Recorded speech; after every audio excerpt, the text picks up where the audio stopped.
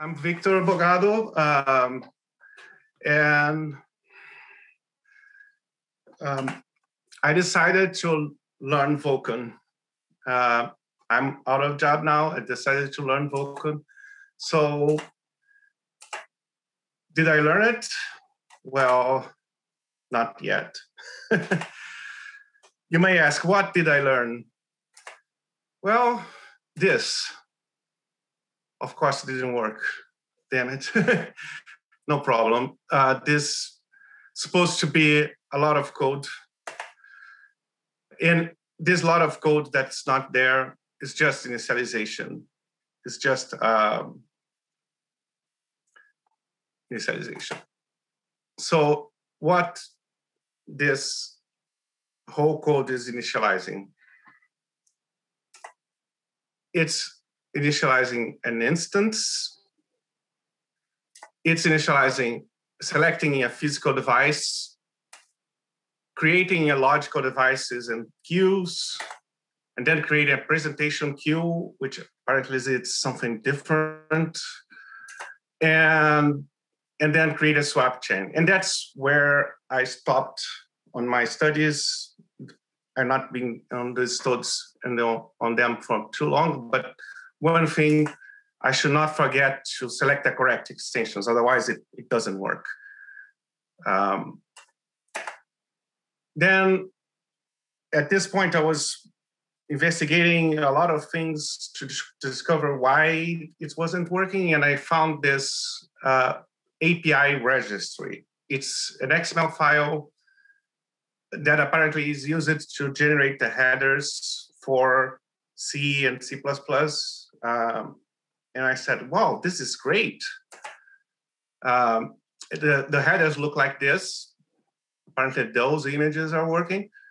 And you can see here, it's XML with command, name is VK create instance. And this generates on the C++ files this, this function. And I thought, well, what else is there? So I found all the types, all platforms where Vulkan is supported, defines for enable or disable platforms, all extensions, and more importantly, the dependencies between those objects. So what did I do? I started doing code generation with XSLT,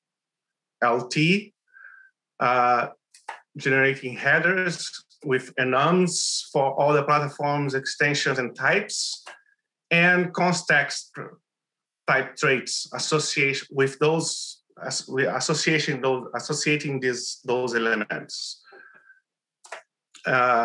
So I didn't finish everything that I planned yet. Otherwise, I would be showing much more. But my idea is to go further and create builder classes that know if I'm trying to build a swap chain, it knows what it needs. So it can help me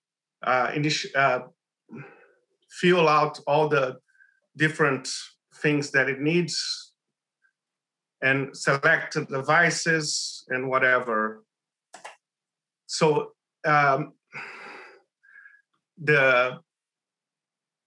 he knows what are all the things that he needs, and it helps me generate them. And we'll also automate this extension selection, and who knows, it could even help with validation at constexpr time, so compile time. So that's it.